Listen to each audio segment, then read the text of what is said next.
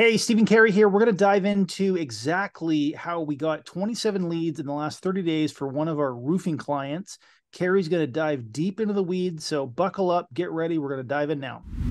All right. So what I'm going to show you here is this is a client of ours who is a roofer in Tucson, Arizona. And what you're looking at here is May of 2023. So if you're looking at this later than that, it would probably even get better results than this as we go along. So quickly, I want to show you here a conversion rate of 32.93%. That means over 3 out of every 10 visitors from ads to the landing page are converting into either a phone call or a form submission. 27 conversions, which is 27 leads over that time, and a cost per conversion of just over $50, which is fantastic for roofing. So what I want to show you here is where these ads are showing up. These are search ads on Google. So I'm going to use a little tool here called I Search From. So it's actually a cool little thing because it allows you to put yourself in whatever city you want. So putting myself here in Roofer, Tucson, and search. And what I'm going to do is I'm just going to click search. And here it is here. So in these search results, what you see here is it is not these at all, right? These are your local search ads or your Google guaranteed. What it is, are these. So you're showing up under sponsored here, right at the top. And if you are a verified Google Ads client, you are allowed to put in your logo like this. And you can even start putting in images like this as well. So what happens is that this stuff stands out way more than the rest of the stuff on the page. You're at the top, right? And you're going to be getting more clicks from this because if this is what people are looking for, then you're going to get clicks and you get people to a landing page, and hopefully have your landing page set up right to convert. So that's a prime example of what these search ads are. That was a little bit of a rundown of where these ads show up. I'm just going to dig into this campaign here, and I'm going to show you the ad groups and why we have these ad groups set up the way they are. So each one of these ad groups is kind of a specific theme to what people might be searching for. So, for example, here is that you see roofing contractor company Tucson, roof leak repair, roofing contractor company that somebody might not put Tucson in, a roof installation. There's many more on here. But anyways, so what we do is I'm just going to click on this ad group and you're going to see the keywords here. So the keywords are very specific to Tucson roofers or Tucson roofing companies. So you see right now it says, here's a keyword for Tucson roofers, keyword for Tucson roofing companies, roofing Tucson. So what it is that these keywords are hyper specific to what people might be searching for. So we want to make sure that if somebody's looking for that, then we want ads that match that as well. So if we look at the ads for this ad group, you're going to see headlines in here: top roofing company Tucson, best roofers in Tucson, Arizona, roofing contractors in Tucson. Even down here, we do another variation of it to make everything specific to what they're searching for. So if somebody's searching for a specific keyword, they see an ad about that keyword, and then they go to a landing page that matches what people have searched for in the ad that they've seen. So that's how you get better traffic during your landing page and converting more of it. And this last ad It's here, such a common mistake. It's something that it happens on a huge percentage of ads. I was shopping for something the other day. It said some sort of government rebate related to this specific product. I click on the ad. It mentioned nothing about the government rebate. So yes, the ad worked great. That's cool. It hooked me, right? So I went to the landing page. The landing page was completely unrelated to it. So, and the reason it doesn't happen is it's a lot more work. So they probably have 40 different ads running. So each ad that has something different should be going to a different landing page about that. But it's way more work for the marketing company. So you know they don't do it. But it's an absolute waste of your money because then your conversion rate sucks, right? So maybe 1 in 50 people will actually click on it. So we want the maximum number of people clicking on it to which will drive down your cost per lead ultimately. exactly right. And that also means that we have landing pages that are different for roof repair, roof installation, roofing company, because if somebody's looking for a roofing company, you don't know if they're looking for a repair, whether they're looking for installation or even an inspection. So we want to make sure that we're covering everybody based on what they're searching. And just to kind of show you the last ad here, what you see here with this kind of one in the crooked parentheses here, keyword #1 roofers, Tucson, Arizona, that's going to change to whatever they're searching for, as long as it's relevant to what the keywords are in this ad group. So if whatever somebody's searching for is going to show up here, as long as it fits that headline, and that's going to make it even more relevant, so you get a better click-through rate. So again, we make these things as relevant as possible. We even have call ads here, so if somebody wants to call directly from them, they can. So that's a prime example of one of the ad groups, and I'll just go back to show you here all the different ad groups. So everyone is like that. I'll even show you roof leak repair. So you can see all the different keywords here to do with roof repair, whether it's emergency roof repair, roof leak repair. We look at the ads, you're going to see, again, everything about roof leak repair. And you're going to see here what's interesting is that you're going to see location, Tucson, in these brackets, like I said, the crooked brackets here. And that is a dynamic location insertion. So let's say somebody is outside of Tucson, but still in their service area. Let's say Casa Grande or whatever, as an example. If somebody searches is in Casa Grande, it's going to change the location to that. Or if you're running this in bigger cities, like around Phoenix, and there's a whole bunch of cities around Phoenix. So if somebody was in Tempe, it's going to show Tempe there. If somebody's in Mesa, it's going to show Mesa there. Although this client's not targeting Phoenix, I'm just giving an example. So what it does, it makes the ads way more relevant to what people are searching for, and knowing that if they're going to look for somebody, they're going to get somebody who's going to serve their area and not have to pick up the phone and call and say, oh, no, we don't serve your area. When the ad specifically says that, and of course the landing page says that as well. So I know you're going to do this next, Cary. We're going to kind of keep digging in deeper here, but just from a high level perspective, it's just absolutely critical that this happens, whether you're a marketing company or whether you're trying to run your own ads or whether you're getting us to do it.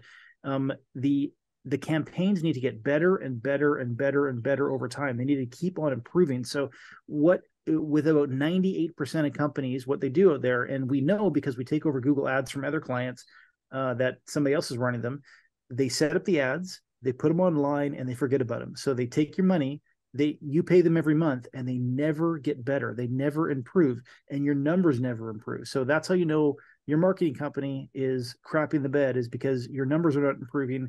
They're not doing any work in the back end. So Google ads done right is labor intensive. There's a lot of work to it. They need to be constantly worked at and constantly shaped and molded. And Cary's going to dig into a lot more of that here. Yeah. And one of the things that needs to be done on a weekly basis is negative search terms or search term audits. So if I click on keywords here and I go to search terms, and I'm just going to pick the last week of May, just as an example here. And you're going to see here that these are all the terms that people have searched in the last week of May. And you're going to see down here, these ones that are excluded. We go through and we look and determine, should ads show for these keywords? And a lot of times you see search terms for competitors. So what we do is we say, no, we don't want our clients' ads to show for these. The more of these that we add over time, the better that this account gets, the better this campaign gets to show ads to the right people, to be more relevant, to get more leads at a lower cost per lead for our clients. If you're not doing this, or your agency is not doing this, this could be costing you a lot of money on clicks to searches that aren't relevant to you, or even a competitor. And we're doing this constantly, consistently. I think this client now has a few thousand negative keywords that we've put in here, and it just keeps getting better and better as we add more of them. So this campaign is just going to get stronger and stronger and stronger over time. And that's one thing about Google Ads, is that the more work that's being done on it and done properly, the campaigns get better and better over time. So side note, I was a contractor for 10 years. So I ran Google ads from, this is from 2007 through 2017. So I've been there, I've done it, and it used to be so easy. You can make endless mistakes. 80% of it could have been not optimized correctly, but you still get a ton of leads, and they still come in pretty cheap because there weren't a lot of competitors. Now everybody's on there. So the advantage is, how you get a competitive advantage is you do it better, right? You just run things tighter than everybody else. And that's how you beat everybody. And that'll separate you from 99% of the competition, is running the ads correctly. Exactly right. So I'm going to just go through very quickly some of the optimizations that you should be doing with your ad account or your agency should be doing with your ad account. So let me quickly show you some of the things that Google allows you to do. So there are audiences, and we turn on all audiences to observe for our clients. That doesn't mean we're targeting them. We're just observing them to see, okay, what are people searching for? What sort of general topic are people searching for? And let's see if we can optimize it better. So you're going to see here the home and garden in market segment. It has delivered 29 leads since the beginning of January, and this client didn't start with us till the end of March. And the cost per conversion is $66. This is really good, actually. So we take the bid adjustment and we adjust it by 10%, meaning that we're willing to bid more, 10% more than what the algorithm is set up for us, for this client to bid. So it's a big, long explanation on that, but we want to get as many conversions as possible. And Google's doing the automated bidding to do that. And we're saying we're willing to bid 10% more for anybody in this segment. So a couple other things on here. There's age, there's gender, there's household income. I'll just go quickly to household income. And we can do different bid adjustments for that. You're going to see here lower 50%. We're probably not going to do that because it can be a little sketchy at times. Top 10%. That's like the ultimate segment that you want to be targeting here for a roofing contractor. They've got 4 conversions at, where we hear conversion rate, $61.51 per conversion. This is great. So we increase that by 10%. Top 10% for roof installation, $11 a conversion. We put that at 20%. So we go through all this, find out the ones that we want to be bidding more for, and we're going to get more leads out of it for a lower cost per lead. There are other things like locations. You can go through and change bidding adjustments for specific zip codes or cities or counties that get the most leads. This one here, $11 a lead. Yeah, we bid that one up. Quickly, other one here, ad schedule. You can pick the days of the week that you want to bid more on, depending on the leads that you come in. Just to show you kind of the bad example here is Wednesday. The leads are like $179 a lead or cost per conversion. So we're bidding less than 20% less than what is recommended. So we're not spending as much on that day for this client to get more leads on the days that they will. And there's things like devices as well. We can say, hey, look at tablets here. $260 spent, no conversion. We're decreasing the bid adjustment at 20% on that. And then finally, you can even look at here in calls, and we're upping the bid adjustment by 30% of calls because the cost per conversion is $25, which is really cheap. So these are all the things that can be done to dig into campaigns to make them stronger, make them better. No, excellent points. If you're a marketer or if you're running this yourself, I think just something that I would suggest on a takeaway from it, as long as you have the energy for this, like Cary and his team and his Google Ads team, they absolutely love this. They are in the weeds. They love all the details. You have to be interested in this because it's very, very time consuming. It's very, very meticulous. If this isn't your thing, hire it out, get somebody else to do it. Because it takes a lot of energy to do it right. Exactly. Tons of energy, and also knowing how to optimize these campaigns. You can't just set them and forget them and expect leads to keep coming in. That doesn't work. It's something that has to be done on a weekly or bi-weekly basis to go into these accounts, these campaigns, and change things and make them better and better.